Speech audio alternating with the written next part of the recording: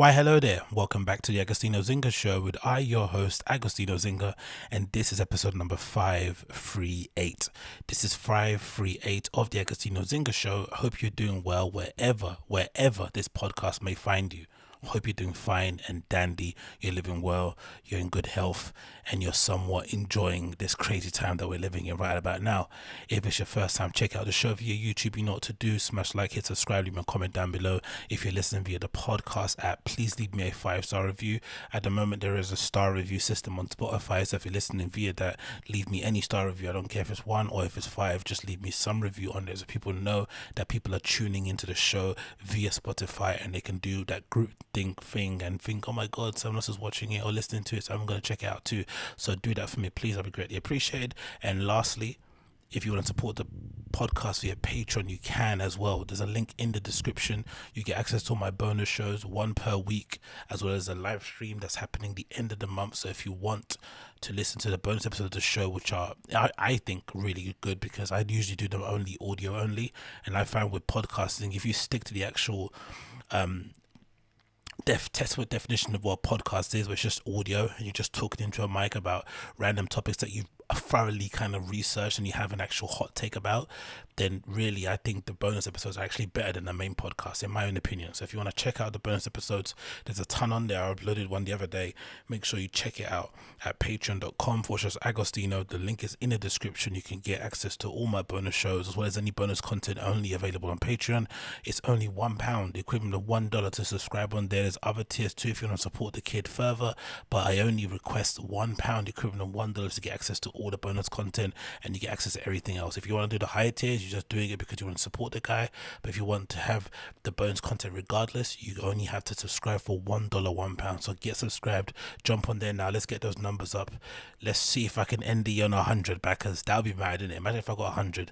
I'm on 20 something now at the moment, so still a long way to go, and I've been on 20 for like 2 years, so the 100 is going to take like a while, but you never know. You got to dream. Sometimes you got to dream. But yeah, apart from that, let's crack on with the show. We've got tons to talk about, so grab yourself a drink or whatever. I've got a little bottle of water, as you can hear there. Get whatever you need and let's crack on in it. First things first, obviously, I'm doing the 75 hard challenge. I started again Monday. Well, I'm recording this Tuesday, but I started again on Monday. So I'm going again because that was a full week, because I kind of flopped on the Saturday that I started. So I'm going to go again from Monday as being my first day, which will take me across to... So I should finish the 75 hard challenge on the 26th of March. So that's the time I'm going to finish. Now, the plan is to probably do updates. I'm going to do updates probably every 10 days up until the last week. And then, of course, I'll do it, I'll do it obviously on the 5th day. So I'm going to do every 10 days. I'm going to check in, give you guys an update. I should obviously do one yesterday, innit? Anyway, I'll do one on the 10 days. So this will be the first day, but I'll do the 10-day one coming up. And obviously, it's a standard plan. You guys already heard about it. You got to follow a diet, no cheat meals, no alcohol, working out twice a day. One of them has to be outdoors, and also drinking a gallon of water, and obviously reading 10 pages of a book per day, which shouldn't be too bad. And if we're talking about books, I've actually got some new books that I'm going to be reading for this month. So if you want to know what kind of books I'm into, then check these bad boys out. Number 1, I've got Less Than Zero by Bret Easton Ellis. I only picked this up randomly because of the Weekend album. There's actually a track on there called Less Than Zero, and I thought, I wonder if he got inspired by the Bret Easton Ellis book, which I haven't read. I've read a few of his books already. Obviously, he's the guy that did American Psycho. So I went to check out Less Than Zero because I heard this is rather good. Maybe some people even say this is actually better than American Psycho. So I went to check that out, and obviously I got the heads up from the Weekend that he's obviously been in that sort of zone. So I picked up Less Than Zero by Bret Easton Ellis. So that should be a fun read. I've also got the autobiography of Robbie Williams called Feel. It's meant to be the best one. I think this is the one that was the controversial one, the one that had a little like illicit details and insights into how not amazing it is to be mega famous as Robbie Williams was. Because at one point, even still now, Robbie Williams, I'd imagine if you walk down the street somewhere in the UK, would get mobbed. He was like the number one. He was amazing, right? I mean, like he was amazing, a real Jack the Lad, made good songs, had a bit of a bop and groove to him, even being a white boy. Do you know what I mean? He just was effortlessly cool, which is really rare too, because he came from a boy band, and usually guys that come from boy band back then weren't the coolest. So for him to be cool back then and be unabashedly British too, he didn't try and pretend to be American or anything. I think that really worked out for him. And again, for a pop star, man, he was on another level. So definitely, I'm looking forward to reading this one. And also, the reason why I picked it up is because he's got a recent episode. He was a guest on the Fear of One podcast. So if you're a fan of the LA comedy scene, guys, and you like the stuff that I speak about when it comes to Brendan Schaub and Fighting the Kid, I recommend you check out Fear of One's podcast. He's got one where he's talking to Robbie Williams and this other guy who, if I'm not mistaken, was one of Chris D'Elia's friends. I think he's ditched Chris D'Elia, obviously, off the back of his allegations, and now he's hanging around with Robbie Williams. But I'm pretty sure that guy used to hang around with Chris D'Elia a lot. I forgot his name. Irish dude. But Robbie Williams is a star of the show. He really gives a great interview, super insightful, very inquisitive. He clearly is a fan of Theo's comedy too. And I didn't know he actually lives in LA full time, which is crazy, which explains why we don't really see him in the UK too tough. He actually likes being anonymous kind of in the US, because obviously he's a bigger star here in the UK than he is in the US. But I recommend you check it out. It's Fear of One podcast. Robbie Williams was on there recently. Amazing episode. Next, I've got the first book in the series from The Expanse, because I'm currently watching it at the moment.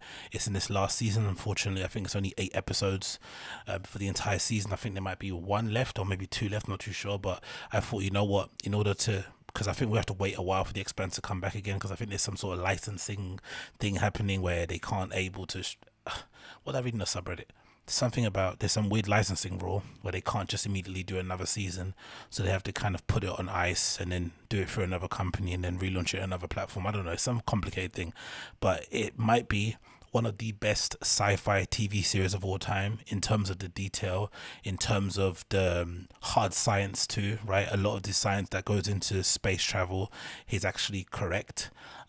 Really weird details that they didn't need to do, that only kind of geeks like myself and other sci-fi fans would have clocked on, allegedly, because again, I haven't read the book, but supposedly from a lot of people on the subreddit and people that I follow on Twitter, they've said it's really faithful to the book, and in places where they take some creative license, it makes sense, right? It's because some details of book you can't always translate in the series, and I guess vice versa. So the bits that they did kind of run amok and do their own thing on still made sense for the overall story. So people have always said, like, if you really want to get a kind of another layer to the series, then definitely should read the book. So I'm going to be reading that as well for this month. This is all for January. And then the last thing I've got is the Warrior Diet, and I got this randomly because I listened to a podcast featuring a guy, I forgot his name, he's like an anti-aging doctor dude, and he was talking to another guy on a podcast, I wish I could remember the names, and they mentioned how all intermittent fasting and stuff is like not that new, right? Because there's something obviously I'm doing now with the 75 hard challenge.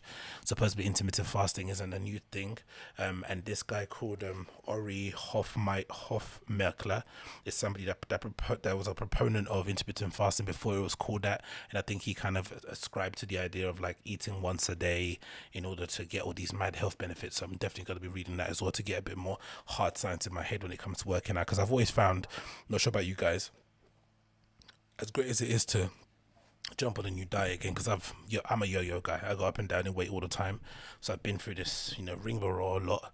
I always find, in order to make myself convinced that I'm doing the right thing, and to also make sure I make the right decisions, that I don't like drop off and do something dumb like eat a donut, I have to kind of have information to hand. And I think being able to read material and books on the kind of diet I'm doing, or basically more information, maybe listen to a podcast, watch a video on YouTube, usually those things kind of strengthen my resolve and allow me to kind of stick to what I'm doing and stick to the diet for the entirety of the time that I need to do it for.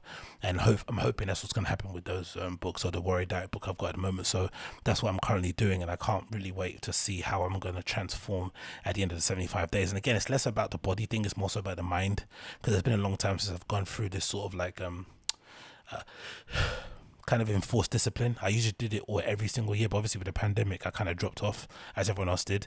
I kind of spent that first year of the pandemic just ballooning up to like, I don't know, nearly 280 pounds. It was insane. I'm about 260 now.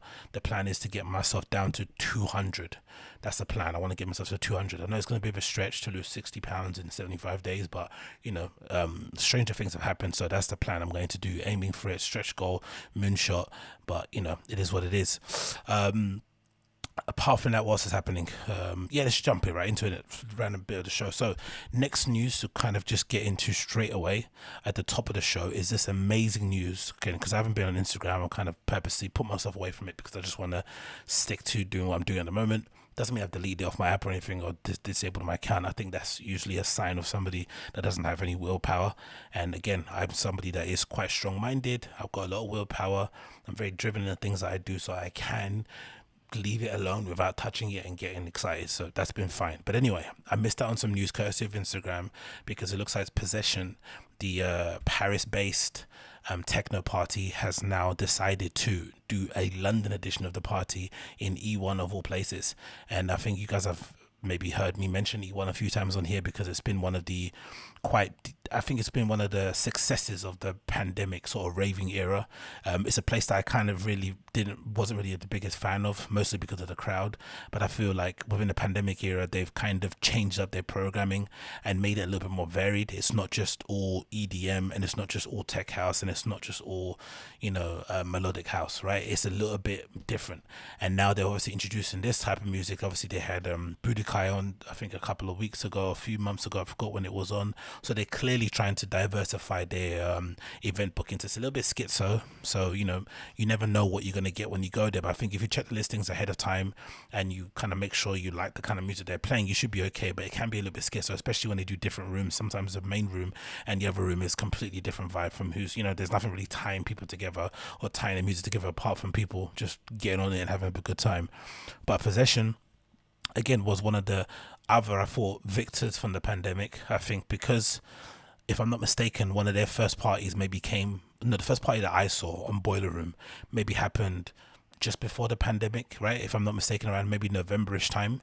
And when we were obviously locked down and they were still kind of open over there in Paris or in France, they had the ability to put on these parties, and then we got to see all these clips online of these amazing, crazy flipping parties outdoors, isn't it? Because I think at the time you couldn't do parties indoors because of COVID and all this sort of stuff. So they kind of obviously improvised and decided to do gatherings outdoors, technically in an open air space, and they looked amazing. They kind of reminded you of old school videos of like Love Family Park and shit, right? You remember those videos back in the day on YouTube that you'd watch and stuff with like thousands of people in, you know, high off ecstasy, smiling, topless, looking fabulous and dancing, just absolutely dancing. That's what the one thing you remember from those Love Family Park videos. Everyone's obviously got, you know, pupils the size of CDs. Sorry. But the one thing you do notice, which is a complete contrast to nowadays clubbing, is that people are actually having a good time.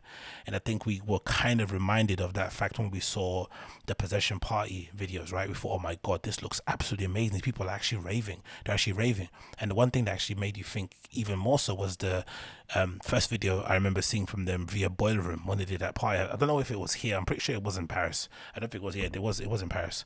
Oh yeah, I was right. It was November. So it was around the time, just a few months before I went to Berlin, because I went to Berlin just before the lockdown happened, which is when I kind of realized, okay, this is serious, because I remember going to Berlin in February of 2020 and it being pretty dead. And I was like, oh, it's the first time I've ever been to, you know, of course I don't live there, so I'm only visiting there, but the times I visit, it's always busy. So to go to that sort of club and it be half empty, it was a bit weird. I was like, oh, it's the first time. I remember saying to myself, this is the first time ever I've been able to like stand at the back and I was able to see straight through and see the DJ booth. Before, when I've been there, either maybe I was too high or too drunk, but before I've been there, right, I was standing at the back and you legitimately couldn't see where the DJ was. You just see people throbbing and dancing and having a good time, but you couldn't see them.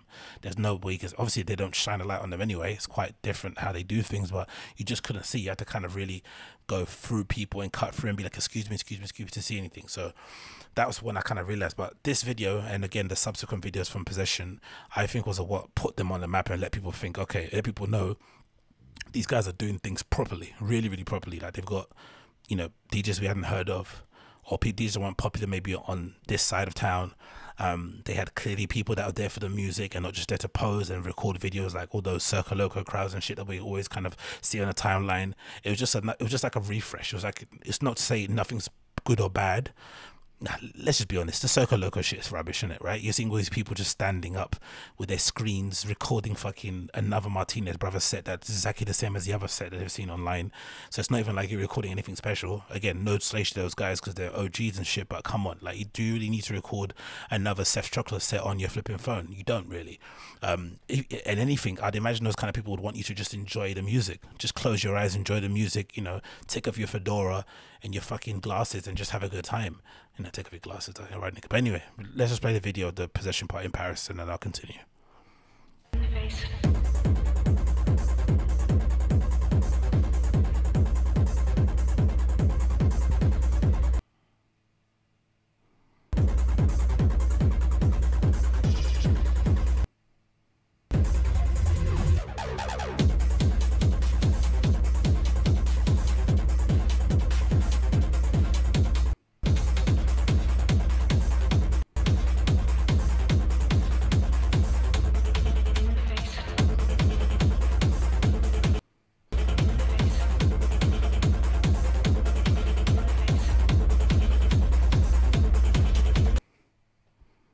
So my computer's going a bit mad because obviously it's not the best in the world, but let's just pause it there for now.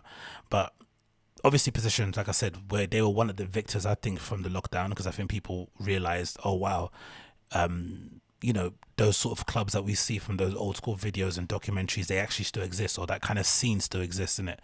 And it was a big deal. And obviously people have kind of, you know, become big fans of them. They've obviously expanded and done raves in other places, but done them all over Paris, or well, mostly outside of the main city center, on the outskirts, maybe places where they can kind of run things a bit amok and run things a little bit more DIY and make the music, the volume a little bit louder. And now they decided obviously to do a party here in E1. The lineup features obviously 999 Dead Live. They got Charlie Sparks, they got Clar, they got Lucine, Parfait, Randomer, obviously big fan of him, seen him a couple times here in London, I think at the Cause and maybe Mixed Garage, previously what it was called. Now it's called obviously the Colour Factory, but he played there one time. Someone I haven't seen, I think that's a tall Dutch guy, and someone called Trim, who I don't know. So that should be a flipping amazing night. Really going to be an amazing night. And like I said, the E1's maybe one of my favorite venues here in London, because obviously it's kind of near where I live. I can get there in like half an hour or so it's not too shabby, and the Uber ride back home isn't too bad. The security guards are a little bit handy in the beginning. You have to kind of go through the same sort of shit you have to go through in other places, you know, empty your pockets, go through scanner, blah blah blah. But once you're in there, they tend to leave you alone, if you get what I mean. It's like completely different from the vibe you get in that Fabric, whereas, you know, they're kind of outside and they're inside because they got their flashlights on and they're moving. Whereas I think from what I've seen so far when I went to E1, they tend to not be so aggressive with the flashlights on the dance floor. They tend to kind of, they're still there, you know, you know security's there, but they tend to kind of just patrol and make sure no one's going crazy or, you know, ODing on ketamine or anything. So that's fairly okay. And like I said, I'm just a big fan of how they put parties together. I'm a big fan of the people they book. They seem to kind of get it, and for whatever reason, you know, maybe it's the way they started and the videos they put out, but from what I've seen so far, the crowds seem to always be up for having a good time. And I don't know how you kind of perfect that again. From being a promoter myself, I know how difficult it is to kind of get people to go out to your event in the first place. Even if you're not charging, it's hard to get people to leave. The fact that they charge all their events, and all their events are charged, you know, they're not £10 tickets, they're usually €20 plus or something. I think even this one that I purchased a ticket for, you had to purchase 2 tickets, you couldn't purchase one, so it came up to about, I don't know, nearly €30 or something along that line. So it's not cheap, but for whatever reason, people still pay to tickets to go, and they always go with the right attitude. They go to dance, they go to have a good time.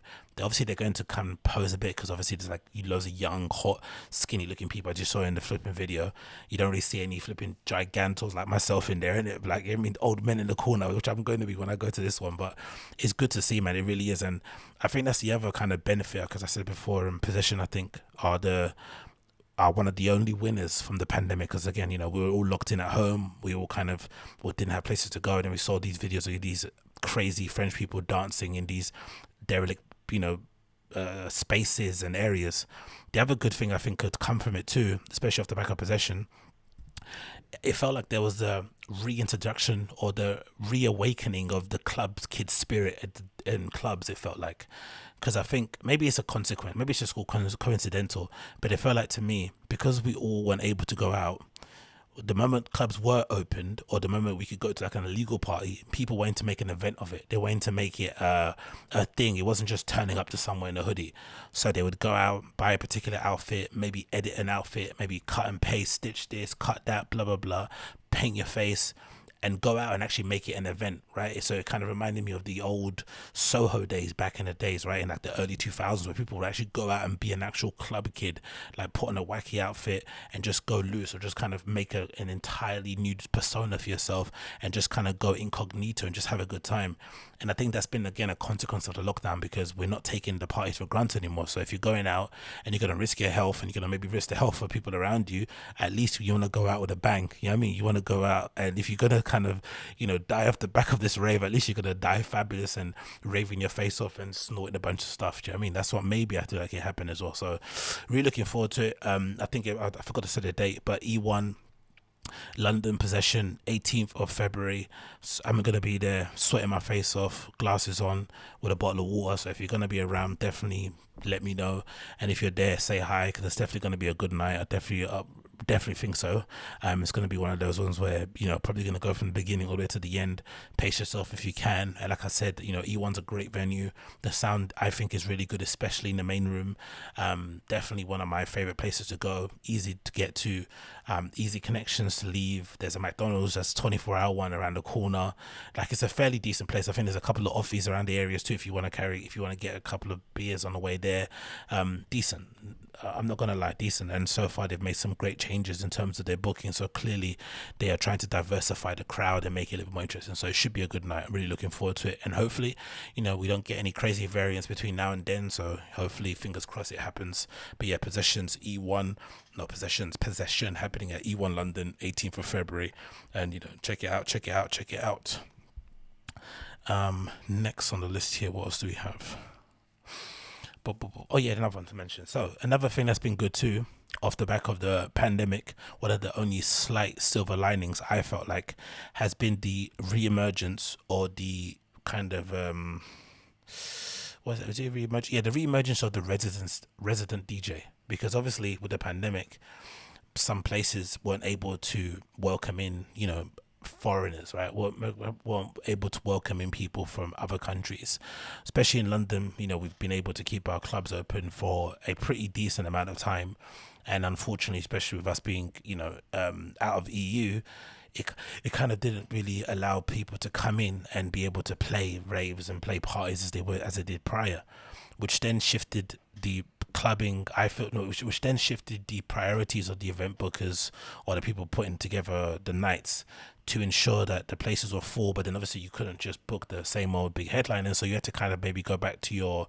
Rolodex and pull out some resident DJs that you maybe have given the random Friday or Saturday here and there to maybe have a chance that can maybe fill those places out. And again, I've mentioned before, like, I feel like in the UK especially, it's really difficult, maybe more so than most places, to make it as a DJ anyway, because the competition is so, there's too much competition basically, right? It's kind of hard to crack through. I don't even know what the stats are, the numbers, but it must be really low about the amount of people that start and actually make it in a place where someone actually pays the money to go and play. It's really, really difficult.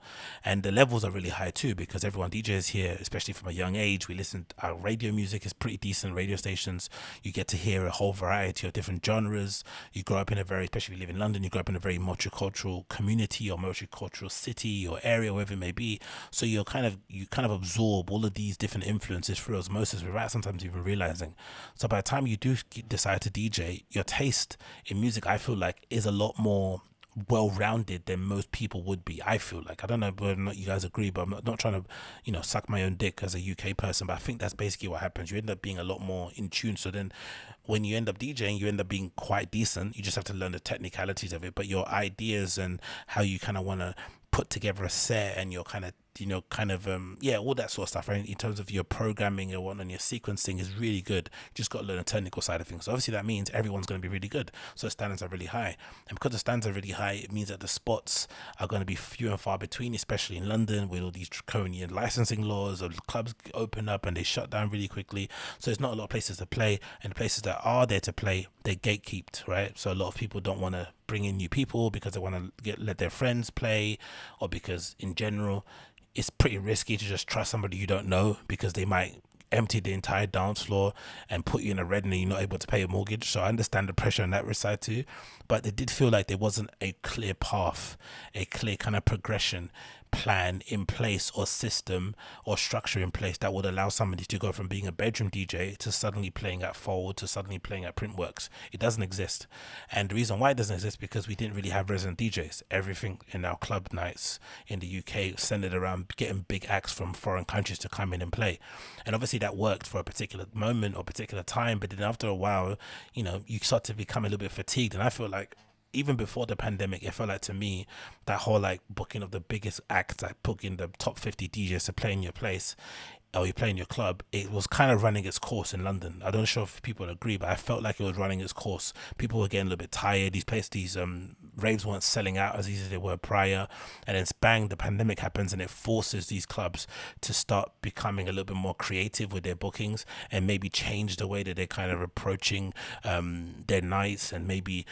try and introduce a residence program to get the punters used to that kind of music. Because I understand the argument on the other side. The argument on the other side is that if I get a resident program in place and I play with the DJs that nobody fucking knows, you know, on my biggest nights of the year, then there's no guarantee that people are going to buy tickets and come because they don't know who the hell these people are. But then the other side of the argument would be that people are never going to know who they are unless you book them, right? And obviously you can kind of have the big act, and then you can kind of fill in the slots to kind of assist the person, or to kind of assist the big act with the resident DJs. But in London, for the longest time, what they do is that they'd usually just fill in the entire slots with big names, and maybe sometimes they'll have the kind of the person doing the opening set of the night, like, you know, the fucking graveyard shift where nobody's there from like, I don't know, 7 to like 10. You'll do that set, nobody's there, or maybe the closing set where everyone leaves after the main DJ's played. That's the time when maybe a resident DJ would play.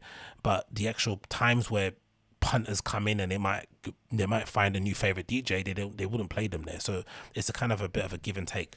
But it looks like this club called the Colour Factory here in Hackney Wick, which is formerly called Mixed Garage, a place that I went to quite a lot prior to the pandemic, and then I think it changed ownership, and now supposedly it's a black owned club, which is quite cool to see. And it's quite evident that happened because the programming and the people that play there is completely different to what it was when I went there. So I think one of the last times I went to Mixed Garage, Trix from Innovision was playing there, and now the people that play there are completely different to the kind of stuff that Trix plays, the scene that he represents, the people that go to that sort of night. So it's quite cool to see that kind of evolution. They've changed the inside of it a little bit. I like what they've done with the toilets. I like what they've done with the smoking area. It feels like a funner place to be in terms of how you hang around in it. The sound, unfortunately, from when I went recently to a Inferno, it feels like the sound has suffered. Maybe it's because of residential complaints or something, but the volume isn't as good as it was prior. But still, for a club like in Hackney Wick, again with good transport links, a place where, you know, you could go to different other places. You could go to another place too called the Yard if you're not really liking that place. There's a couple of other spots you can kind of bounce around to, and obviously there's the advantage if you end up finding friends where you can maybe go over to the warehouses across the bridge as well. I think they do a pretty decent job in terms of what they do in terms of programming overall. But this is courtesy of Resident Advisor. It says London Club Colour Factory reveals the 2022 residents, and they've got obviously a list here of resident DJs that they're going to be putting in place. It says East London. I don't know how you pronounce her name. I had a dream. Danielle Mechatok and Shannon SP will each curate events at Hackney Wick spot in the coming months. I had a dream. It's at first on February the 5th, followed by the February 19th, March 26th, and April 23rd. So it's not even like they're doing the Berlin-y kind of OG way of doing the resident DJ program, where you'd have them playing basically most weekends, and then you'd have the kind of maybe the payday weekend as a big headliner person. They're instead doing it the other way around, and they're just giving them random dates throughout the month to just fill it in, right? Which is okay. It's a start. It's not the best place to start. It continues. It said Colour Factory, one of London's few black-owned venues, also recently teased a partnership with popular queer party Crossbreed. Oh wow, interesting. Here's a person announcing a new residence, so they're gonna do a collaboration with Crossbreed going forward. That's interesting, isn't it? Full time. So yeah, they've got the whole cards here, so they're advertising it well. They obviously got a bit of press and resident advisor, and again, I think it's great to see. I think this is again one of the small silver linings to come out of the back of COVID, has been clubs deciding or kind of being forced in a position where they don't have to always rely on big name ticket DJs to come in, and maybe allowing resident DJs to have the opportunity to play in front of a captive. Because that's what I've always said about myself. I rate myself highly, but again, I'm never going to improve to a level that I want to improve unless I'm playing in front of people, because it's all well and good streaming a DJ set, but there's no, there's a big difference between streaming a DJ set and playing in front of actual people. And also, I'm never going to get the fans that I need in order to kind of progress my career unless I'm playing in front of quote unquote people, and you have to play in front of a captive audience. So it's all well and good me playing these pub sets and shit, which is nice. I really appreciate the time, because I wanted to get the ability to play in front of people, but being able to play in front of a kind of captive audience who have come out to kind of hear the kind of music that I might be playing, and they might make me a new favorite of theirs, that kind of goes a long way in terms of building myself and other DJs as an artist and as a DJ, and also goes a long way to kind of allow the club to gain, I wouldn't say credibility, but kind of credibility and trust, so that you can. So imagine if you went to one of these nights on, like, let's say the first one you went on the February the 5th to go see I Had a Dream, and it's amazing. Maybe you then trust you maybe trust Colour Factory, and you're like, you know what, I'm gonna go there every Friday when I get paid anyway, just because I know they're always gonna have a banging DJs. And if you happen to bump into the guy again or girl, then you're going to love it. But you're still going to just go there because you trust that first night that you knew when you went there. They booked somebody you didn't know and it was great. So, you might as well just take the chance and go again when someone else you don't know is playing. So I think it kind of works for everybody in that regard. So it's great to see, man. I'm not going to lie. I'm really, really happy to see that. And hopefully the DJs that have given a chance take it with both hands and, gain some new fans, absolutely destroy the place and kind of create some really long-lasting memories, because that's what we need to see here, especially now going through what we're going through with COVID.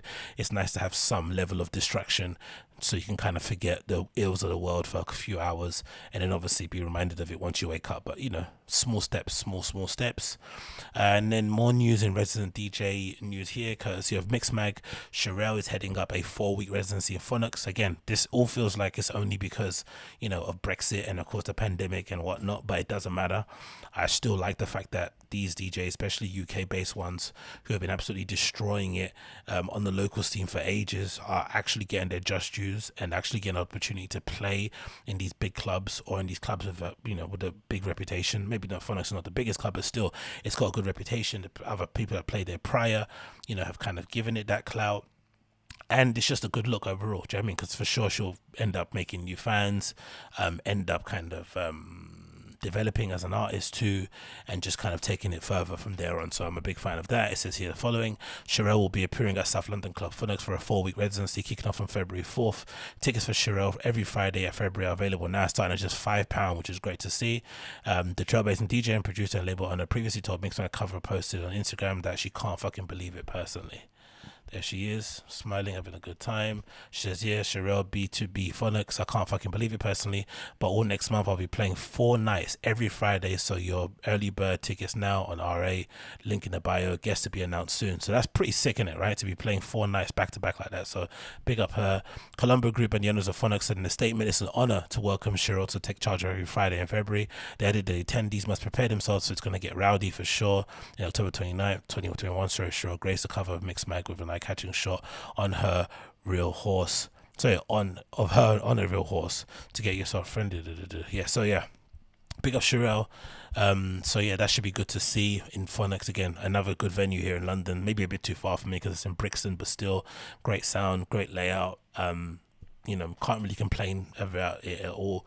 And I think going forward, it's great to see that we're giving resident DJs a chance. We're giving UK-based DJs a chance to play in these venues, and hopefully the customers too, the punters, will give these people a shot. or maybe go into it, you know, with an open mind, with some open ears, and who knows, you might find your next favorite DJ or artist in one of these places. So, you know, keep your eyes and ears open, my G's. Let's just bounce around a little bit here.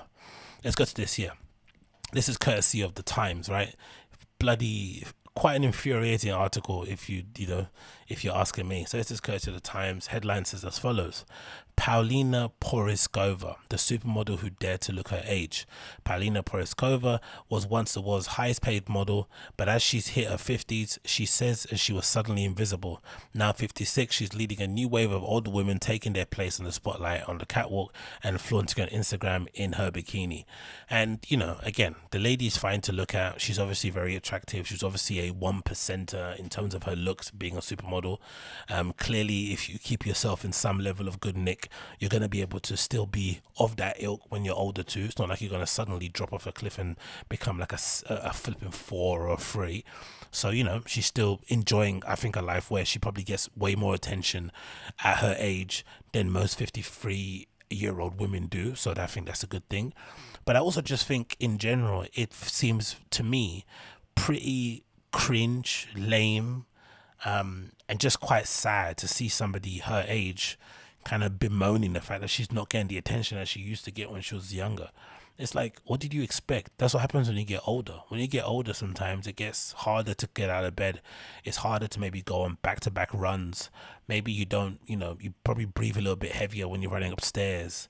Hangovers take longer to recover from. Maybe you miss out and you kind of, you know, don't get certain music or certain artists because, again, you're old as fuck. That's kind of the tax you have to pay when you get older. You can't be ever young in that regard. You can't have everything in that regard too, right? If you're beautiful as she is and you're in great nick, you have a head full of hair, your, you know, your other bits and bobs seem to work, then maybe sometimes you have to give up some other things in terms of maybe you're not getting invited to all the cool parties. Maybe, you know, not all the guys are looking at you when you go in certain places. Maybe you're not being considered for certain roles because of your age. It just is what it is. It's a fact of life. And I think there is something quite, I think, admirable and quite graceful. No, quite admirable. Yeah, something very admirable about just growing old gracefully and bowing out before the scene tells you to fuck off, right? Because that's always the nightmare that I have, especially when I go to clubs. You know me, I'm a fan of clubs. I'm a fan of DJing. Obviously, I DJ myself. I'm always very conscious that I don't want to be the old guy in the corner of a club somewhere, or the old guy pretending he's young in a club somewhere. I want to go there and appreciate the music. I want to have a good time, but I don't want to come across as if like I'm the old creepy guy at the back. No one wants that. And even more so nowadays with this, especially in London, it feels like there's a new resurgence in the clubbing space. There's a whole new energy there. Like I said before, there's like the reawakening of the club kid spirit, and all these kids are going out raving and looking amazing, right? They've got flat stomachs, they've got really taut skin, they've got these amazing face paints on and makeup and cool outfits that they made themselves, and they'll go to fashion school or some cool creative thing that they're doing. They got a project with this and this and that. They live in flat shares where they're taking photo shoots on stairs and looking amazing and fabulous. The last thing you want to do is impede on them, right? Because this is their time. This is their time to do their thing. Like I had my time when I was coming up. This is their time. So you don't want to kind of be the guy impeding on that. So I'm always conscious of it in the back of my head, always. So if I'm conscious of it and I'm way, way younger than she is, imagine being how old she is and still thinking when you're going to fucking Art Basel or you're going to Coachella that you're going to get the same response as like a flipping Billie Eilish or something walking down the street. Like, what did you expect was going to happen? Like, really? Or like, well, what does she think? She thinks she's going to compete with Madison Beer in terms of, or Beer. Is that Beer? How you spell her name? Madison Beer. Yeah, right? Does she think she's going to compete with those kind of girls in terms of getting the attention from young men? Like, is she for real? Like, what is wrong with these people, man? But the article anyway. Let's go in the article. It says the following: everyone knows that walking into a party besides a supermodel is a terrible idea, but Paulina Porizkova is inviting me to do just that. She has a point to prove. She says, "You have to come with me," she insists. "Nobody believes me unless they see it. My girlfriends thought I was joking at first. Now they all witnessed it. What is this party trick that which this 56-year-old Sports Illustrated swimsuit clad two-time cover star is proud? She was a Sports Illustrated cover star. Do you know how good you got to look to be on Sports Illustrated cover star? Or to be on a Sports Illustrated cover? Maybe nowadays, you know, because of political correctness, you know, they put just about anyone on there to celebrate them.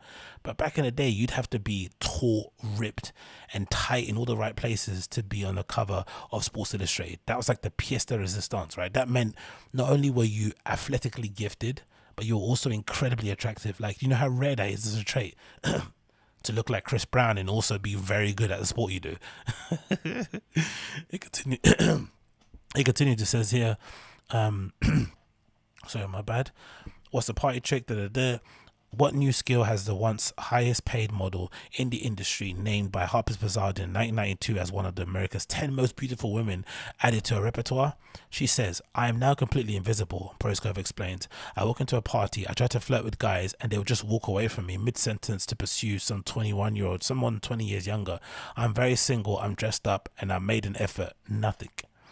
So this old hag, right, going around whoring herself out in parties that she's probably not invited to, trying to trap some young guy who's obviously trying to hook up with some other young lady, and then she's getting offended that the young guy doesn't want to talk to her. It's like, are you insane?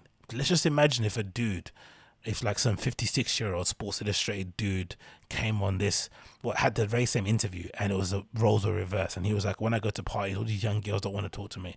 They'd be calling him a predator, you're preying on younger women, go home granddad. But for some reason they have to celebrate this lady. And again, like I said, I just think there's something very unbecoming about a lady her age still trying to be an attention seeker at this big age of yours. Like, what are you doing? You've had all the fruits the world's had to give you, especially for winning the genetic lottery, because she's not had to, you know, this is just luck. You get born the way she's born, you get blessed with the genetics that you get blessed with that allows you to have a body where maybe she doesn't put on weight as easy. I don't know, whatever her circumstances are, but you just get the genetic lottery where you just look the way you look. Proportions, length and limbs and shit and, you know, cheekbones. And you get all the riches from that, because usually, from my experience, again, you know, I'm a fashion guy, it's very rare if you look like a model that you don't get scouted eventually. It might not be now, it might be later, but eventually if you've got very model-esque features, or you look very freakishly, you know, striking, somebody's going to notice you and want to give you an opportunity to make some money by standing, you know, and posing around in some clothes that you couldn't afford. People are going to do that. And you're going to enjoy it. You're going to have a good little run, you're going to get your money, and you're going to continue living your life. But you had the opportunity to kind of extract everything that you could from that opportunity, and she probably had more so than anybody because she's white and blonde, so the opportunities probably, you know, are heightened somewhat, especially when it comes to women obviously earn far more in modeling than men do. So great, you did it. Bow out gracefully. There is honestly a skill, there's honestly something to be heralded and to be kind of lauded for the person, because I've always said this as well, this is kind of an adage I live by. I don't want to be the old guy in the back of the club. And also, I'm very, very conscious about being the guy that knows when to leave a house party. You know, after you go to an afters, after a night out, especially an afters, you go to a party, you go to rave somewhere, you're having a good time, you're getting high, you're getting drunk, you're raving, you found some new friends, a smoking area, they invite you back to an afters, you don't know who these people are, you go to the afters, you're hanging out, and it's usually a bit of an anticlimax from when you went to the club, right? It's never as good as you think it's going to be. It's usually just 6 people in a room, you know, snorting whatever's left over, drinking warm beers and talking nonsense. There's a perfect window of time where if you stay longer, you know, you might just upset the ambience of the space. People might think, you know, I don't know, whatever. And there's a time when you leave it just at the right time where people are going to be like, oh no, don't leave. And they're going to be like longing to see you again. It probably won't materialize because usually, you know, whoever you exchange numbers with and afters, you rarely keep in touch for longer than maybe a couple of months. But still, there's a skill to leaving an afters or an house party at the right time and not being too much of a bother, not being too much of a ball ache, and just leaving, not, you know, having vomit over your jumper or missing your phone or whatnot. Just leave with grace, with your head held up high. Maybe not too late, maybe not at flipping 11 a.m. in the morning. Just leave before someone tells you have to leave. And the same thing comes with this lady. Your time is up, lady. Like, your time is up. You're going to compete with, and again, anyway, let's continue with the article. I'm just raving about it. Again, she looks brilliant. Like, I'm sure there's other guys there that'll be super into her. Maybe not 20-year-olds or 30-year-olds, but I'm sure there's plenty of guys out there. It continues, it says, some women say it kicks in at 40. Others, when they finally let themselves go grey. Sorry. Virginia Woolf described the phenomenon in Mrs. Dalloway in 1925, age 43. In 2005, 47-year-old Kate Bush summed it up in How to Be Invisible with the lyrics, hem of an anorak, stem of a wallflower, hair of a doormat. The actress whose roles dry up and windows left... The actress whose roles dry up, the widows left off guest list, bar presence network, social interaction diminished, the female invisibility cloak falls heaviest on those most used to being looked at as well as or instead of listened to, and the time before it smothers you speeds up with every child you have. Yo, are they trying to make us feel bad for really attractive people maybe not being attractive until the day they die? Are you for real? This is what I should be feeling sad for, or I should feel bad for you because you're not as hot as you were when you were 20, when you're fucking 56 years old. Or maybe you're not as attractive to younger guys as you would. Like, are you insane? Is this, I'm sure when she was 18 and somebody 56 tried to say, oh, I was really hot when I was 18, would she have given that guy a chance? And he's 56, of course not. You want to go out with a jock or with the popular guy in your school. You don't care about a 56-year-old guy. She says here, people between 50 and 80 reporting feeling 10 years younger than their chronological age. I'll say someone else says Nancy Pachana, a 56-year-old professor of psychology of University of Queensland and the co-director of the Aging Mind Initiative. She says, so you might easily feel 40, but it's as though you no longer exist. It continues. It says it's a slow fade, says Porizkova. Like the boiled frog, you don't know until you're gone.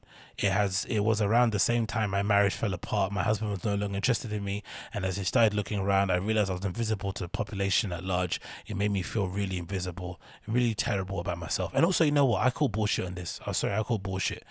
I've been around enough guys to know that most guys, don't really have options. They just get what they're given, right? Especially because usually it's the woman that has to select.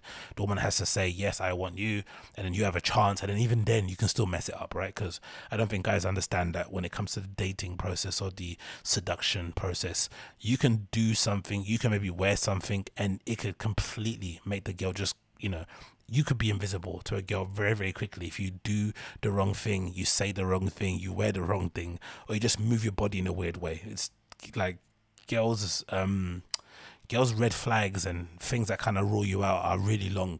So that's the fact that, that's why the word I'm mentioning is because it puts the onus on the selection, usually on a woman. So guys don't really have a choice in this matter. But for the most part, most guys that I know have a thing for older women, especially if they've had good relationships with their mum. It's a bit weird to say that, but in general, that kind of motherly, warm person always goes down well with guys. I've always found it. Every places I've worked, an older lady has always been somebody that a lot of guys have said, yeah, I would.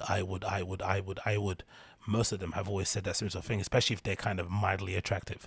So this idea that somehow this supermodel, again, I'm just talking about regular office ladies like receptionists and shit and hairdressers or whatnot, right? Who are really chatty and fun and just have a real kind of motherly, warm energy about them. People are into them. Let alone a flipping supermodel who still looks like a 1%er in terms of looks wise, even though she's 56. Like, she's chatting shit. Like, maybe the places she's going to, of course, if she's going to a fucking content house, a TikTok party, she's definitely not going to attract those guys. But most clubs in most places, a guy would definitely try and make a move on her. Now, would she be interested in it is another thing. Maybe that's what she means. The kind of girl that she wants isn't talking to her. That's one thing. But to say no men are talking to you at all, that's a lie. Like, I don't believe it. It's a complete lie. Because again, men are starving out there, especially with the pandemic. They're hungry. They're thirsty. Like, give them some drop of water and they'll be gargling you all day long. I know, gross to say that, but it's true. So this woman saying that no one's looking at me, like, come on, stop lying. It says here, the only way to gain visibility in our society is to look younger. If you look your age, nobody will listen to you. And if you want to be heard, you can't look your age. And if you want to be heard, you can't look. No, she's chatting shit. She's lying. Look at what she looked like when she was younger, and look what she looks like now. Come on, man. Come on. It says here, that's why she's taken to Instagram. On the internet, everyone can hear you scream. Even as Paulina Porizkova feels her presence diminishing in real life, she has, since her divorce, built up a base of 700,000 people who follow her one-woman resistance movements against against going gently into the good night. They comment on her bikini shoots, nudes, yes nudes, and no makeup selfies in their thousands, although not always kindly. There are those, mostly men, but not exclusively, who tell her to keep house and her clothes on instead. Nah, I wouldn't say that. Again, I'm not commenting on people's profiles like that, but if I was, I'll just tell her to grow up. I'll tell her accept the fact that you're getting older like the rest of us, and just enjoy the twilight of your years. What are you doing spending the rest of the remaining years of your life trying to chase guys that are not interested in you? Like, what is it with women that want dudes that don't want them? Like, I don't understand it. From the whole Khloe Kardashian, Tristan Thomas thing to this. Why are you chasing dudes that don't want you? Dudes who are quite shallow in that they only want really young girls who are really hot, right? They don't really care about their personality or whether or not you could be a better fit for them. No, they just want a girl that's really hot and really young so they can kind of show off to their friends. Cool, it's shallow, it's a bit creepy, whatever. That's what they're into. Why are you competing with those why are you competing for the love and attention of those type of dudes when they're clearly not going to be set up in a position where they're going to be a good partner for you anyway? Because what's a 56-year-old woman want a 30-year-old guy to do for her anyway? She's pretty successful. She's probably pretty rich and pretty well off. What's a 36-year-old guy going to do for her, really? Like, what is he going to offer that she can't offer? She can't get from somebody maybe closer to her age or maybe closer to life experience. Forget age, life experience.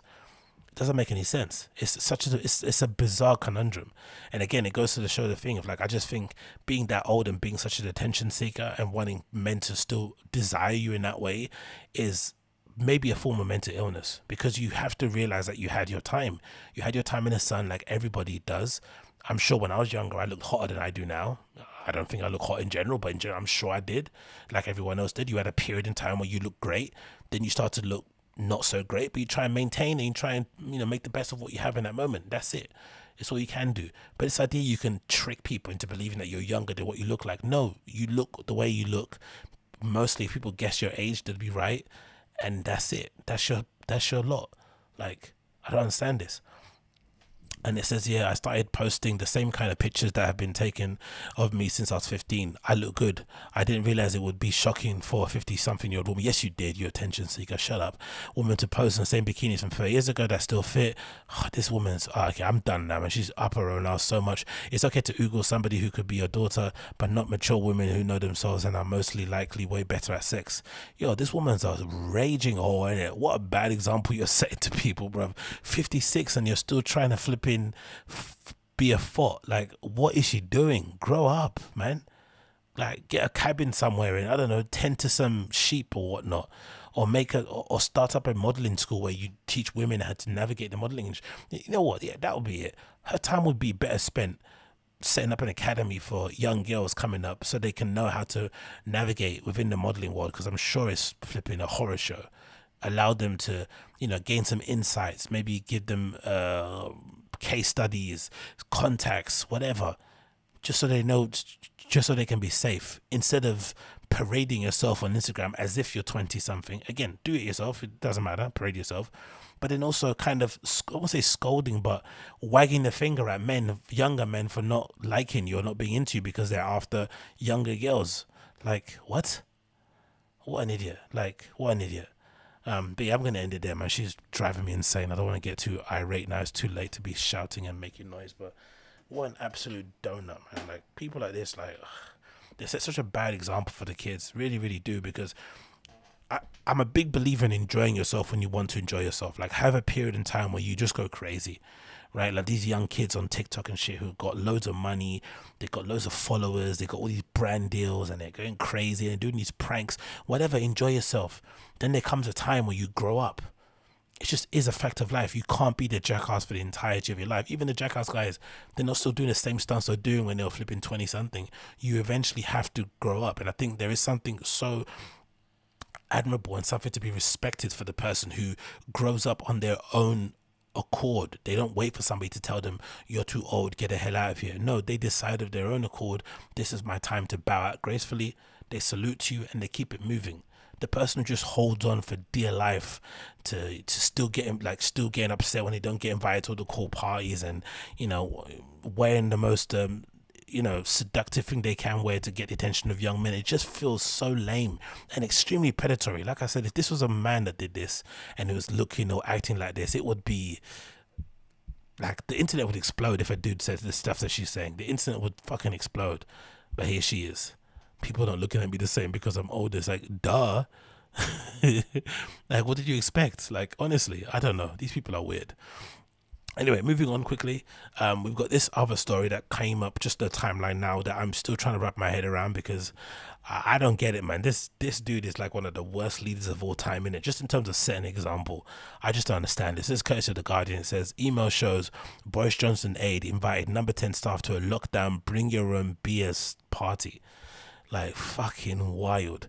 It says, obviously this guy had a back of Martin Reynolds, said Boris Johnson was accused on Monday night of an utterly outrageous breach of lockdown rules, as a leaked email showed one of his top officials invited more than 100 Downing Street staff to a bring your own booze party during the first lockdown.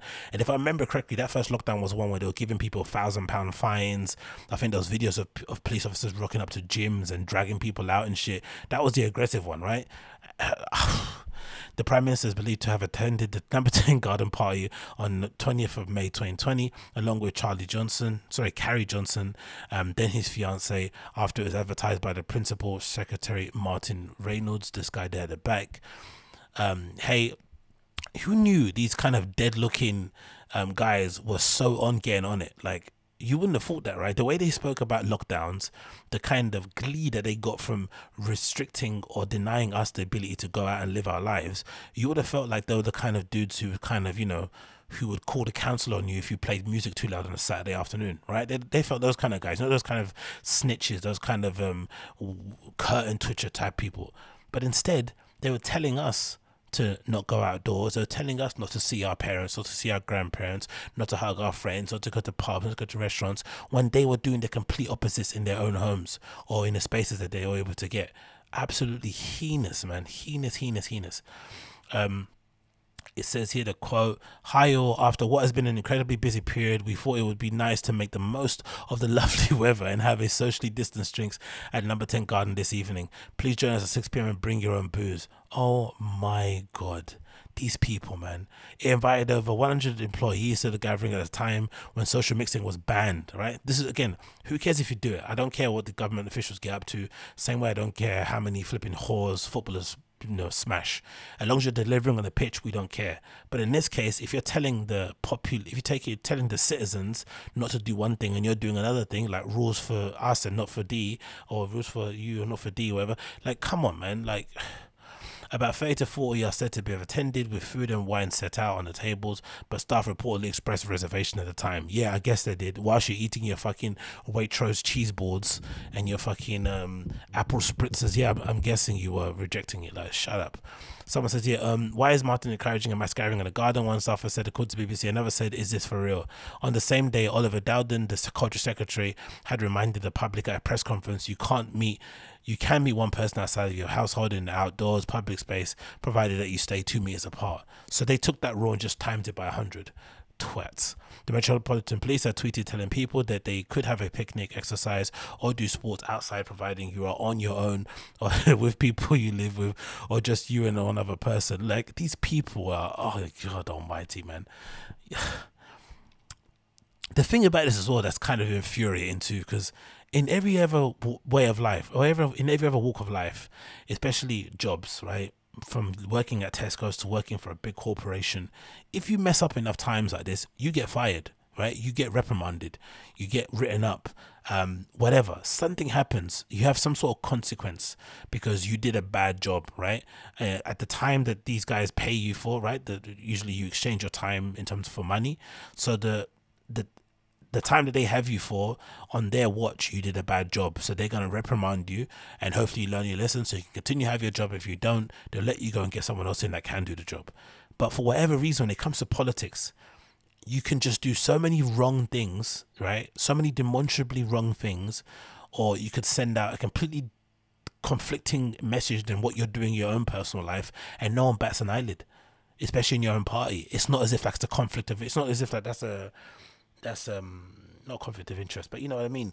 Like, there is no contradiction. Contradiction doesn't exist. when you're a politician. It doesn't exist. You can say one thing and do another thing, then you just retcon it and just continue on like nothing happened. Like, this is mad, bruv. Mad, mad, mad. On Monday night, following the news of the leaked email, the Met said that it was aware of the widespread reporting related to the alleged breaches and said it had made contact with the Cabinet Office. The forces previously said it was policy not to investigate, especially, of course it was. Johnson, who will now come under huge pressure to explain his own role in the gathering, whether he played any part in the invitation, given the phrase, we thought it would be nice, and why his office did not listen to alleged warnings by his former aide Dominic Cummings that appeared to be given against the rules. Cummings revealed that the existence of the 2020 May party in a blog on Friday. Johnson's spokesperson declined to comment. Of course they did, in light of the continuing inquiry into the potential breaches of lockdown. Number 10 did not deny this weekend that Johnson and his wife Carrie, whom he married in May, attended the event. Blood. These people are horrible, man. Horrible, horrible human beings. Like, people are suffering, going through depression, people, committing suicide and shit, families being broken up because of the lockdown and not being able to maybe, go outdoors and live there. Like so many consequences happened off the back of that first lockdown, and these motherfuckers were thanking themselves for a terrible job by celebrating with a BYOB, Waitrose flipping catered event. Like, I don't know. What can you say about these people? What really can you say? I don't really know. Next on this, let's move on from that one. Let's talk about this quickly because I thought this was interesting. Where is it? Link, is it there? Let's move there. Is it this one? Yep, it is. And it's this one. Nope, it's not. It's that one. Yes, it is. Let's talk about this. So this is courtesy of one of my favorite podcasts I listened to recently, or I've started to listen to in the last 3 years or so, it felt like, called Red Scare podcast, featuring Anna Cashin and Dasha, whatever her surname is, right? Two extremely Caucasian New York art hoes who talk about a whole bevy of things, mostly in the realm of the cultural commentary stuff. And I'm a fan of it. I listen to it every week whenever it drops. I sub to them on Patreon and shit, so I'm a big fan of what they do. I think they're pretty R-worded in some of the views that they have, but I enjoy the fact that they are quite R-worded and they do not take themselves too seriously, and they just cover the things that I'm interested in, and it's nice to hear it from like a female perspective. And yeah, whatever. But it's interesting lately that they took a massive hiatus, right? Massive break in between, maybe the longest they've taken so far from what I've seen. And for whatever reason, they feel as if they don't owe the fans an explanation as to why they've been away for so long. Again, you don't really owe anybody an explanation. But once you do come back on air and you explain why you're away, and then people take the piss out of you because obviously, they've had some very interesting views when it comes to what they contracted, you should expect it, right, in some respect. So the one thing that I have the issue with is the fact that they didn't alert everyone and tell people why they were going to be away, or at least tell people, hey, we're going to be away for this reason, and let people hate on you there or rip you online, and then by the time you come back, the kind of vitriol sort of died down. But anyway, instead of burying the lead, Anna Kay unfortunately got COVID during the time that they were on some sort of hiatus, which obviously extended it for some period of time. And the way that she explains how she got it, and the kind of cope and the rationale and the excuses made is pretty puzzling, especially when you consider that she's a new mum. It just blew my mind. It really did. And it kind of speaks to the complete contrast in how people deal with COVID in the US and in the UK. It seems like for whatever reason, the US has politicized COVID and the vaccine to the point where people are willing to take ridiculous risks just to kind of prove their point. And then if their point doesn't get proven, the other side then take a lot of pleasure in the fact that the person contracted COVID, and in some cases they pray for them to die, right? You see it happening a lot on that Herman Cain subreddit or Herman Cable Awards subreddit, where people post up screenshots and images of people who they followed on social media, random people who they don't fucking know, who maybe are super against the vaccine, super against Biden, whatever they're against, right? And then they kind of follow their progress as they eventually contract the virus and usually pass away, and they sort of take glee in it. It's a really macabre thing. It's a subreddit, it exists. It's called the Herman Cain Award.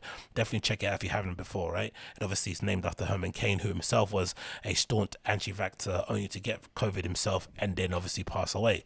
So it's quite trippy to see that. But it's also, like I said, the mind-blowing thing about it is the fact that Anna Cashin, is a new mum. I think her kid isn't even 1 year old yet, right? And you just imagine if you're a new mum, you would just weigh up your pros and cons and maybe put aside your political inclinations or ideological, whatever it may be, right, that's making you a bit hesitant on taking the vaccine. Just say, in terms of risks and in terms of allowing me to be there for my child who will desperately need his mother more than he'll need his father at that sort of age, it'd probably be wise for me just to get the vaccine, just to avoid any of the other kind of quote unquote long COVID consequences or whatnot, right? You just imagine what it would be. Maybe after that you might say, I'll draw the line at the double jab and not in the booster. That's okay. But you would imagine the actual vaccine to begin the thing with, either 2 shots might be the first thing you get, just so you can cover your bases. But she didn't. She kind of explains here why. I'm going to play the clip for you to where they kind of explain how they got it and the cope. It's really puzzling. And then we're going to go on to some of the reactions on social media, because they were tearing Anna Kay a new one on the social media. And for whatever reason, she seems to be replying with some vitriol and anger. And I just can't work out why she didn't kind of figure out, or why she didn't know that this would be the response. Like, you know, you spend, again, the pod, I wouldn't say they're known for being mean, but you wouldn't be far off if you said the way to describe Red Scare would be like these 2 white women who are really mean, right? So if they're really mean about people and laugh and gloat when people make mistakes and whatnot, and, you know, try and make fun of it and try and make an entertaining podcast, it shouldn't be out of the realm of possibility that when you go through something that people think is worth pointing and laughing at, that they're going to take the opportunity to point and laugh. And I think you should just kind of take your licks as it comes and just keep it moving. But engaging people and start like going back and forth, you immediately lose. You don't come out of it looking good at all, especially considering what we're going through, and especially considering her, you know, her situation being a new mum. It just blows my mind. Anyway, this is a clip of Anna Kay and Dasha talking about them both catching COVID. I think Dasha is actually vaccinated, so obviously her sort of symptoms and the effects of COVID weren't as harsh as Dasha, but for whatever, sorry, as Anna, but for whatever reason, Anna thinks it wasn't because of that, it was because of some autoimmune disease that she's got. But anyway, let's just hear the clip. I don't know either. I was debating whether to say that I was transitioning or getting a facelift. Just needed some downtime. No, I like literally almost died. I almost died, y'all. Seriously. Like seriously. I got that COVID. Would be so fucked up if you died. I got COVID too, but we'll get back to my COVID. The whole squad got COVID. Omicron? I think so. I don't know. I mean, I have no idea. They don't like test for variants. Yeah. But it was the weirdest experience because I got COVID and like 2 days into it, I started developing like this weird like rash. And then only afterward did I get like fever, sore throat, body aches, whatever. And I had it for 3 weeks, which is crazy because most people recover within at least, within 2 weeks. And I wonder why. I was texting you and you're such a freak who gave birth in your own apartment. So you kept like being like, yeah, I'm okay. Yeah. But like, I can't really walk. And so you'd say something like that. And I was like, okay. I was trying to be stoic. You're very stoic is what I mean. Yeah. And I was like, so it was hard for me to gauge really. I was like, I'm sick, I guess, but I'm sick too. But I'm like, no, I know. Fine. I should be like more like why. upfront and transparent. I'm just like so prideful and stoic. I never like want to ask for help or anything. But like, I literally couldn't walk third weekend, and my wrists weren't working. I like couldn't lift the baby, and I was like, okay, this is like inflammation. Because of inflammation, it was like arthritic inflammation. I was like, okay, this is weird, and I went on like I spent Christmas here in like a debilitating state of pain, and then I went to the hospital on Eli's birthday on the 27th because I literally just like couldn't walk and like my situation wasn't improving. And I like, long story short, I didn't even have COVID. Like, what? The COVID, like, you did have COVID. I did. I got the COVID, but it triggered a random freak auto-inflammatory like immune response. Press X for doubt on that one, but regardless, whether you believe it or not, it's just an insane way to try and rationalize your like I wouldn't say even a mistake, just I don't even know what to say. Anyway, let's just continue on, right? So some people had some choice words to say about the entire thing, obviously, and that's sort of what I need. This is it again. Her going back and forth with people online. Someone posted this on Reddit. It says her in response to somebody says, "I'll recover from the illness and get over the personal insults, which aren't even personal in the end, but I'll never be able to wrap my brain around the sort of mindset that delights in the pain and suffering of the misfortune of others." Again, a little bit of cope, a little bit of a violin story there. Whatever. And then someone replies and says, "You made a podcast dedicated to being cruel and mean-spirited. Why did you think it would be an exception?" Now, again, I think that's a little bit of a unfair characterization, but it's not far off, right? There is a bit of point there to be made. And obviously Anna replies back and says, "Anyone claiming they're just mirroring the tone of the pod is either stupid or a liar. There's no equivalence being tossed off snark and extensional malice. I make fun of myself way more than I make fun of others."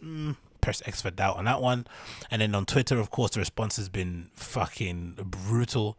Someone here posts saying there's a lot of text here and dumb stuff, but if you know who Anna is, the drama is great. Anna Cashion refused to get the vaccine for health reasons, got COVID, and now has a rare autoimmune disease likely triggered by COVID, and all the weird Red Scare fans are turning on her. Yeah, but true. I wouldn't say Red Scare fans are weird. I'm not weird. I don't think so. I think I'm fairly normal. I just think it's hilarious to see these girls, bending over backwards to kind of explain quite clearly a mistake when it comes to Anna's side of things. That should do, again, I think if you're young and you don't have any family, or don't you know family, you don't have any dependents, and you just you and your own, I think you can take whatever risk you want. I don't think anyone's bothered about that. I myself, I only got the vaccine because of the quote unquote industry or the scene that I'm in when it comes to nightlife and going around and being a DJ and going to parties and shit. I knew I had to get one just so I can go about trying to resume whatever side hustle I had going on there, right? My kind of like second revenue stream in terms of going out and playing, and obviously trying to become some level of high or well-known DJ. That's the only reason why I got it. Obviously, when that happened, it didn't change anything, because now when you go to clubs, people ask you for flipping lateral flow tests more than they ask you for the fucking vaccine passport. So it was a bit of a pointless time to get it. It was a bit pointless to get it, and also, every new strain, it feels like they're going to make you get a booster.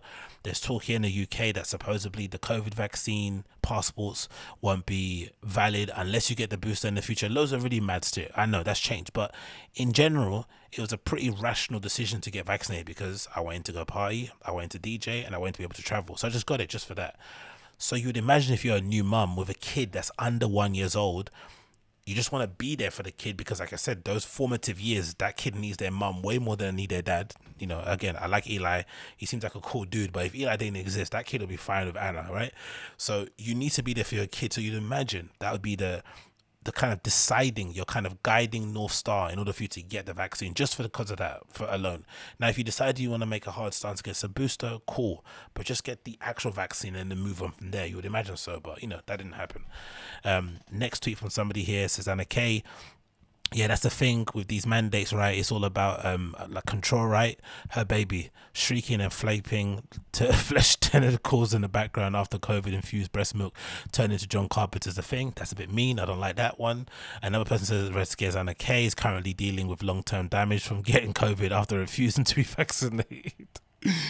But I think what she's trying to say is that she's always had autoimmune issues or whatnot, and maybe getting COVID flared them up, but it also, I think she's arguing that there's no guarantee that she would have got the vaccine, it wouldn't have flared up anyway. But people are then out saying that most likely, the detractors are basically saying most likely she got the flare up because she wasn't vaccinated and then she got COVID. But who knows what's right. Another one says, oh my fucking god, maybe universe does have a sense of humor. Anna K hilariously revealing she got wrecked by COVID. Transgressive podcaster joins her host. I think another quote there. Another person says, oh no, that's from January. What's the person says here? Another person says, I know people have been waiting for me to weigh in on this very important issue. So let me be very clear. It's very objectively funny that Anna K has long COVID and no health insurance. Again, I think these are people that are mean because that's the thing that's really strange about these kind of this kind of discourse, because it feels like a lot of the kind of meanness that's directed at the Red Scare girls comes mostly because they make a lot of money, right? Because I think their patrons at what is it, like 30k? I don't know how much it is. It's just a lot of money, right, for what they do. And considering some people think they're dumb and shit, But I think that the most reason why people get annoyed with it is because they make a lot of money. But it could be argued that Patreon and those kind of places are maybe a true reflection of how much people actually like you, because they're willing to pay money to listen to you speak. Because it's all well and good me rambling into this microphone for free, right? With whatever views I get, no one gives a shit. But if people are willing to pay money to listen to you behind a paywall, that usually means what you're doing or saying is resonating with people, and they're willing to pay you money for it. So they're willing to compensate you for that fact. And it doesn't matter if it's one person or a million people, those are actual fans. So when people kind of attack them for making money, it feels like it's also an attack on the listenership, like as if, oh, how dumb are you listening to this girl? It's like, it's not really a dumb thing, it's just entertainment. They provide you with a couple of hours of entertainment, what, every 2 months? No, every 2 weeks, if that. And yeah, it's fun. I don't really know, but I think a lot of the hate they get is only because they make money. I really do feel like that. As much as people disagree with their politics and their worldviews, I think most of it has to do with the money. It continues here, says, another person says that Anna got COVID purely through being a dumbass, LMAO. Another person says Anna K hurt the people. Sorry, Anna K hurt that people are making fun of her for getting slammed by COVID. I thought these women's like victim blaming. You reap what you sow. It's interesting too, because I think she got COVID and then Anna K's nemesis AOC got COVID too. People are hypothesizing that AOC got COVID because she licked her boyfriend's feet. And people are hypothesizing that Anna K got COVID because she might have licked Alex Jones's armpit. I think so, but who knows? And that person says here, it probably wasn't even COVID. That's just when she was diagnosed. Anna K was out there stealing cocaine model Valor, when she really just looks like that because she has a chronic autoimmune disorder. Yo, people really hate these girls, innit? Jesus. Another person here says Anna K in hospital with some severe complications from COVID after taking her IV drip after an hour. She doesn't get too many calories. Yo, people absolutely hate these girls. I'm seeing here. What else? Another one's got a lot of views. People saying her Anna K almost died, me trying to hit. Okay, I don't know what that's about. Another person says here Anna K nearly dying from COVID and insisting that it was just a random autoimmune disorder that had nothing to do with her being infected. Storyline is both sad and funny. Oh yeah, let's read a quote actually from Reddit. I thought that and then ended there. We can move on. But I thought that this was a fairly interesting exchange, and again, I think she just needs to put her phone down. Someone that's close to Anna and as a friend needs to just tell her to stop replying to random people on the internet, because it's not going to help. So this is the kind of back and forth she had with somebody on the subreddit, which I thought was fairly funny, because that person was going for her neck and wasn't really letting up in any way, shape or form. So let's just quickly check this out once it loads on here. Hopefully it can load. Come on, you mother. Yeah, there you go. So this is courtesy of Reddit. Someone was not giving her any kind of leeway and reminding her just how irresponsible she was with her platform. And me. People on the internet are wild, man. This stuff I don't like. Usually the stuff that I don't like, I either take the piss out of it, like comedically, or I just ignore it, right? But I don't, actively listen to it for it to piss me off. I try not to do that. The last time I did that was like Two Bears One Cave podcast with like Bert Crash and Tom Segura. I couldn't stand Bert, so I just stopped listening to the pod. Doesn't mean I'm gonna leave hate comments underneath it or get riled up if they do something that I don't like. So it's not that deep. But anyway, this is the back and forth of Reddit. I'm gonna read it out for you if you're just listening to the podcast itself. So this is somebody commenting, I guess, on the topic of the show, I think. So someone says here, LMAO, Anna's cope is hilarious. They both got COVID, both had wildly different experiences, but Anna refuses to admit maybe the fact that she was unvaxxed and Dasha was vaxxed has something to do with their different experiences. And then obviously Anna replies, because she's on the subreddit, which I think is a bad idea. She says, I was told by 2 different doctors that this freak auto-inflammatory reaction could have equally been caused by the vaccine. Given that I didn't develop any respiratory symptoms and cleared the COVID itself from my system pretty quickly. What's this, the COVID? Also, can someone tell me in the comments below if you know, is this a common thing? Because it's the first time I've heard somebody mention, supposedly if you don't get any respiratory symptoms, that means you don't have COVID. Is that true? Or that makes you frozen to doubt that you might have COVID. I guess COVID mostly is like the main consequences people have are respiratory, in terms of like shortness of breath and whatnot. But this idea that just because you don't have any respiratory system symptoms that means that you don't have COVID? Where does that come from? Or is that just a woo-woo thing? Let me know if you know. Anyway, it continues here. It says, I wouldn't be too sure that what explains that I wouldn't be too sure that's what explains the different experiences. And given the seriousness of the situation, anyone scolding me over this shit is godless, moron. Sorry. Again, you can't say shit like this. What did she expect people to do? Some people clearly don't like these girls, and any opportunity to dunk on them and to laugh and to point and to say, haha, I told you so, they're going to take it. I don't think that's a bad thing. Same way that she didn't miss opportunity to laugh and kind of say, I told you so, when AOC, started, pretending like she was going to get fucking hung outside the Capitol building when she was nowhere near the building itself, right? And she kind of proved, oh yeah, this woman is maybe an attention seeker, and maybe her intentions aren't as pure as she makes it out to be. But, you have to expect the same too when you do something. It is what it is. The game's the game. That person replies back to her on Twitter and says, deep down I'm right. I haven't posted on this sub in over a year and came here to call me godless moron because you fucked yourself. This disorder will follow you for the rest of your life. Ouch. The best you can do is lash out at a stranger who can see what you're doing. You're all about being honest with yourself and taking accountability, but the truth of what happened is that it's likely this bad because you're immunocompromised and you didn't get the fucking vax. I didn't say fucking anyway. Call me a lib or whatever, but that's the truth of what happened. And it'd be better for your own health, who is not young or healthy, ouch, just got the vax because you're in a narrow category that actually needs it. Maybe I'm scolding you, but you should be strong enough to swallow your pride and just get the help you need. And this is from a fan too, right? So this is the thing you have to kind of notice. I know she would maybe argue and say maybe not a fan, but I think this is a fan, because only a fan would care this much, really, even when they're scolding you. She replies back and says, no, I came here to make sure people weren't too mad about us not releasing an ep for so long because I feel bad and guilty for the hiatus and was honestly stunned by the gross over-eager judgment. That's one thing as well that I didn't get. Why didn't they just explain why they were off? Hey, we're off because we got COVID. Give us some time to recover and we'll be back. And people just left it alone, and then they would have been fine. They would have got some ha-ha he-he's at that time, but it would have died down by now. I think holding everyone in suspense, not explaining what happened and then explaining it and trying to cope and and trying to rationalize it when we all know what the issue is clearly, they basically kind of shot themselves in the foot, it felt like. It continues. It's also creepy and mean-spirited to say of someone, especially someone who just went through a health crisis, their disorder will follow them for the rest of their life when you don't know what you're talking about. There's a good chance my condition will go into remission. And as I said on the pod, which people seem to have missed, it's been equally documented in people who got the vaccine, so there's no guarantee that's what it did either way. That's from my doctors, by the way. Prior to this, I've never had any health problems whatsoever. I'm a strong, resilient person and will get through it. My bad for lashing out, and good luck to you. Anna K is getting the absolute bombs on her own subreddit, man. But yeah, they got COVID. One person had the vax, got over it quickly. One person didn't, got autoimmune disease, nearly died on the, in the hospital alone. Joints freezing up and shit. Like, I can't imagine how scary that must have been, that situation. So again, I'm glad they're okay. I'm glad they're on the road to recovery. I'm glad the pod is back.